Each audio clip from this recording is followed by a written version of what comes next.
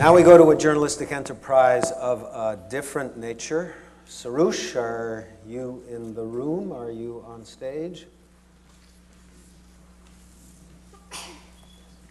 So, and are you on your own, Suroosh? Are you with your partners?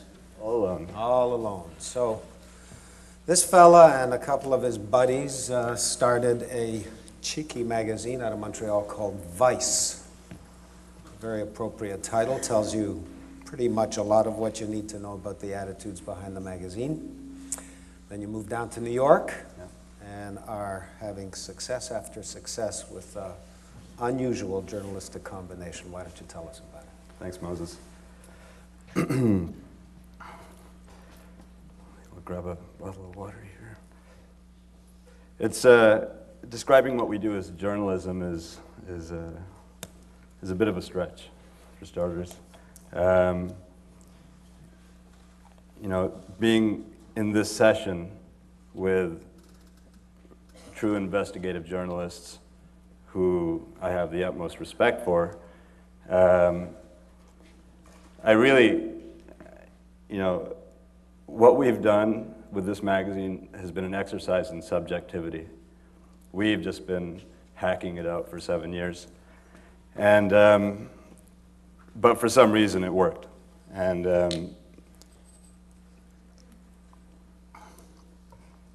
when I was asked to speak at the conference, I was thinking about the name IdeaCity and on the word idea. And that led to thinking about ideals and idealism. And it led me to think about the idealism which we had when we started our publication. We were idealists. We had come through the Canadian educational system. I went to McGill, my partners had gone to Carleton. It was incredibly politically correct. It was early 90s. We came out, we were living in Montreal, and you know, after a couple of years of floating around Eastern Europe and you know, being somewhat politically engaged, yet nihilistic at the same time, we ended up back in Montreal, in a city that had no infrastructure for us at the time. The English community was sparse, you know, it had fallen apart, and we were told that we can't do it. You can't do another English publication in Montreal. You already have 2 news and entertainment weeklies, you have a daily, and then you have all the French publications. And our idealism was very pure, it was very naive. Our attitude was, why can't we? Why can't we do this publication? And the ideals that we had when we started the publication really had a lot of, you know, were fueled by hatred. We resented the, you know, conservative. We hated the media, for starters. We hated, you know, the majority of the PC kids that we went to school with and whatnot. And so we walked in and we started speaking our mind. And it was a jihad, in a sense. It was a mission for us. We had to do this publication, even though it made no sense to, I guess, the masses, to the mainstream, to traditional models of publishing and journalism. It didn't fit in anywhere. We were marginal. We were on the fringes. And so I find it so ironic that you know, Moses asked me to present here, because for the way I perceive Vice is it's about sex, drugs, and rock and roll, and it's been freaking people out for 7 years, and people don't want to touch us. You know, they're afraid of us on some level. We've had a lot of success in growing the business, but I still see us as being, you know, on the edge of the abyss. And I think there's a cultural trend happening where, subversive ideas are coming more into the mainstream, and mainstream multinational corporations, the Polygrams, the EMIs, the Warner Records, are willing to work with a publication such as ours. But it hasn't been an easy road, and we still encounter problems all the time with all the conservative masses that exist. So, I wanted to talk about our issues as idealists who are trying to grow a company. What happens to your idealism as something grows? As if, we had an attitude that we were going to change things, that we're going to push our ideas, that we're going to show that subjective writing can work, that all of the infrastructure that exists in putting out magazines, it doesn't have to be that way. What I've learned in the last 7 years is that a publication can be, media needs to be more of an animal and less of a machine. Like Peter Jennings was saying, back in the day, he'd be in Egypt, and he would take a long time to work on a report. Now it's fast, it's technology. We're going to show up and we're going to talk about it. And I think it's possible for to bring the human element back into the media. I think it's sterile. It's incredibly sterile. There are exceptions, of course. Michel and Juan, Diane, these people are exceptions. As far as I'm concerned, there's superstars in a media that's had the soul sucked out of it. It's incredibly sterile. And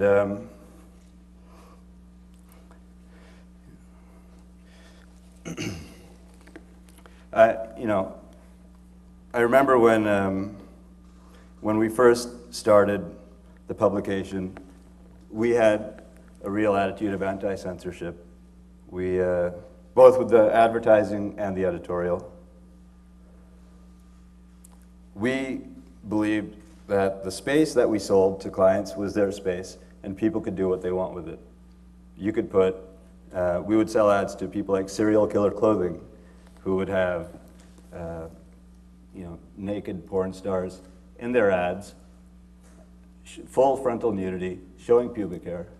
And we would sell ads to White Devil Records, which was Charles Manson's record label. And we would put these ads in this magazine and ship it out across the country. And we thought, there's nothing wrong with that. People in Saskatchewan are like us. They're going to be okay with it. There are people like us in Calgary, in Waterloo, Ontario, in Guelph. And you can really find out a lot about a country when you do that exercise, when you ship out nudity or whatever, coast to coast. What we found was,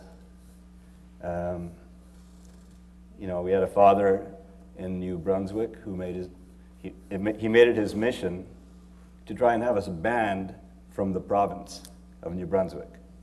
It's a mighty task. We had a mother from London, Ontario, whose son was caught shoplifting with copies of Vice with him, and she made it her mission to have us banned. Carleton University succeeded in banning us from their campus. And all the years of growing up in Canada, and then I lived in the States for 10 years, I always had this attitude that Canada's a progressive country. We have subsidized education. We have, Medicare. And it wasn't until we sent out Vice magazine coast to coast that I realized that Canada is full of backwards-ass rednecks. I mean, obviously you have, in the urban centers, you have the really progressive people. But after you send out 30,000 copies of a saucy publication, you've hit your numbers. You start hitting your ceiling. And that's when you get the backlash. The people in, I mean, there was something in Now magazine, I think this week or last week, talking about this heterosexual family pride sex day or whatever it was. I mean, that's insane. That's like, the fact that that's going on in Canada right now is disturbing. And so at that point, when we were getting this backlash from Canada, we decided to start shipping our mags down to the States. And as Michael Adams pointed out this morning, America's no better. In fact, it's far worse. But their problem is not with sex. They don't have a problem with pubic hair. What they have a problem with is race. And then, you know, the 90% of the country is full of rednecks as well. But my point being is that we hit a ceiling in Canada, but the people that we are talking to in Vice, there's a lot more of them in America. We can put out 100,000 magazines in America and it's not enough, and we're getting to our demographic. But the politically correct saga continues. I mean, in America, it really revolves around race quite a bit. You know, part of our editorial mandate was really to keep it raw and to keep it real and to talk in our articles how we spoke amongst ourselves. So we had no problems using the words packy or chink or nigger. It was not used in a racist context. But we thought, why should we not publish it? Because every other newspaper in Canada doesn't publish it. So let's just see what happens. And, you know, the Canadians were okay with that. In America, on the other hand, we have some issues with that. We had, last week, a 7-foot-tall, 350-pound black man who came into our store in New York. We have stores as well with our magazine. It's kind of spun off into a retail thing as well. But we had this guy come in, and he was like, you know, he wanted to know what the context was. Why would you use the N word in a publication? And he said, if you're going to use it, use nigga, don't use nigger. If you have an A on the end, it's okay. You know, I mean, that's like, you try and hide from, you know, whatever, you try and disempower political correctness, and you get in trouble for it. You know, that's what, for us, for the last 7 years, we've been sticking to our ideals, which were, you know, let's be ourselves and let's go the opposite. Let's do what the, you know, masses aren't accepting right now because we believe in it. And you end up burning bridges and you get in trouble and you make enemies. You know, and we don't get shot at. We may get threatened in our store. And so, you know, I don't take it too seriously. I know that this is not, you know, we do have a deep respect for investigative journalism. I mean, if we had the resources and the budgets, we would include articles that tried to expose something we have in the past. You know, there was one time when our editor for a good year was part of the Montreal criminal underworld. And, you know, our entire editorial staff consisted of prostitutes, strippers, junkies, recovering addicts. And we, you know, our editorial was a forum for these relatively unheard voices. And he had an article which he wrote called 27 Tons of Hash, and it was, you know, about the RCMP's smuggling hashish, and he had photos to prove it, and it was what we refer to as a bomb. It was amazing. And then, you know, the person who was involved in the smuggling had been arrested, and he was facing a court date, and our editor at the time, the criminal, told us, you can't run it. And we're like, we're going to the printer, and it's too late. which was a lie because we just wanted to run the article. It was great. What happened was he showed up to our office with a shoebox full of cash, and he said, "You guys can't run this. If you run it, I'm going to have to whack you guys." So I just want to tell you that story, that, you know, like, we do have our moments of peril, and I don't know why that is. I guess whenever you get involved in newspapers and in publishing, you know, it's the power of the pen, even if we're not trained journalists. The National Post wrote an article on us recently, and they mentioned that our net annual revenues for Vice were 3.7 million US, which was a mistake. It's actually 3.7 million gross, but there's a huge difference in that. And no matter how much fact-checking you do, you can still screw it up. And you know, the Ryerson School of Review of Journalism, they wrote a big article on us last month, and their fact-checker called me after it had been written, and he said, "Is it true that you have a beard?" I mean, this is the kind of facts he was checking. And his next fact that he was checking was, "Is it true that you wear glasses?" And I was appalled. I was shocked. This is what they're teaching in Canadian journalism schools? I mean, it's, you know, I really wish we could, you know, restructure the way magazines operate. And I mean, I guess that's why we do our magazine the way we do.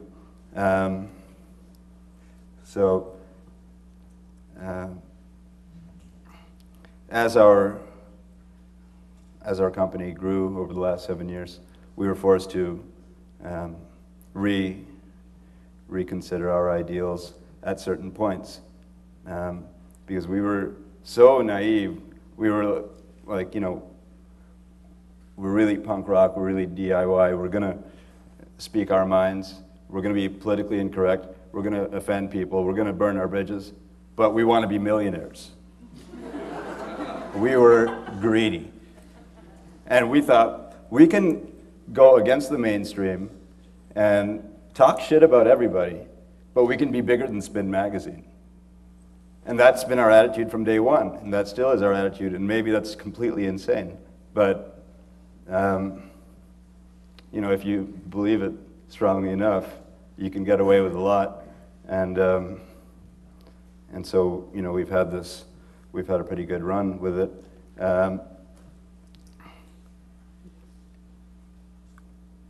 We're straddling a fence where we don't want to sell our editorial out, yet we don't want to end up broke at the end of the day.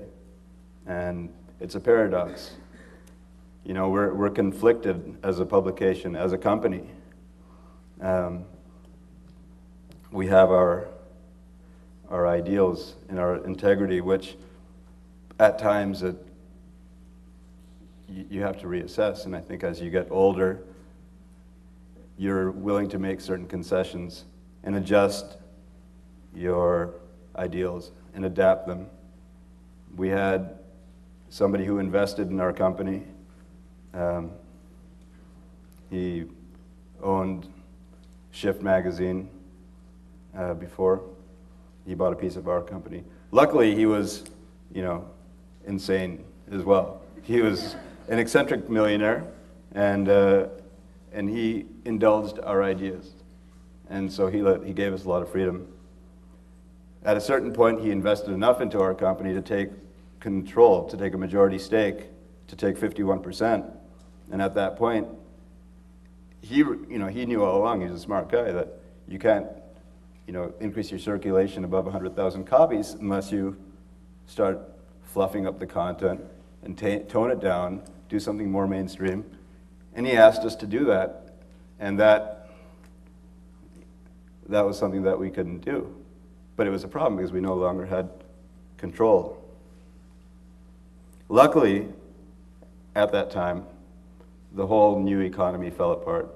The dot-com industry collapsed, and he started divesting all of his properties, and we got an opportunity to buy back our company.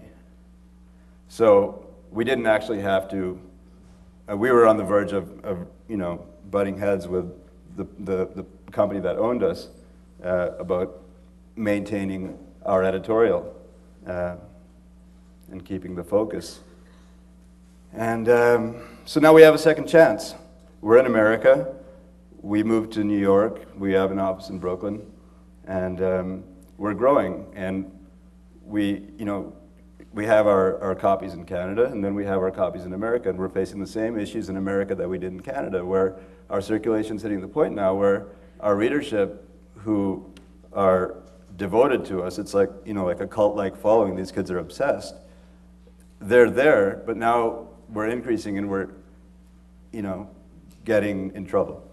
And I don't know. I don't have the answers about what's going to happen in the future with us. It's interesting to see where we're going to go with it. And when I was asked to speak for this conference, it gave me an opportunity to really assess what happened with our company from day one until now. And I see us being so completely marginalized, and then coming into, you know, to the mainstream to a certain extent. I'll open up Gear magazine, which is Guccioni's publication, Spin, and these magazines have my writers writing for them. People that used to write for us, or still write for us, but they're now getting paid $1 a word to write for these publications, writing the same kind of content. So I'm, you know, it's scary, because you have what you thought was unique, and you're separate, you're on the fringes, and all of a sudden, you're being invited to speak at IdeaCity. That's a familiar...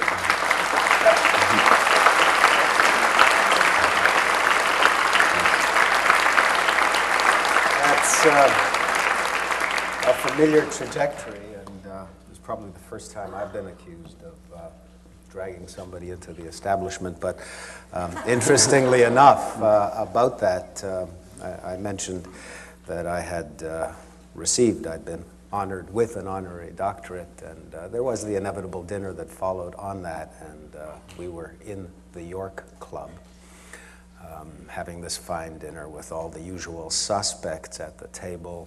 And I must tell you, Suroosh, the only argument that ensued that night was no one was prepared to admit that they were in the establishment. So you may be onto something. And I look forward to reports from the field, and the tension between your idealism and that $1 million. We'll let you know. All right. Thanks. Thank you.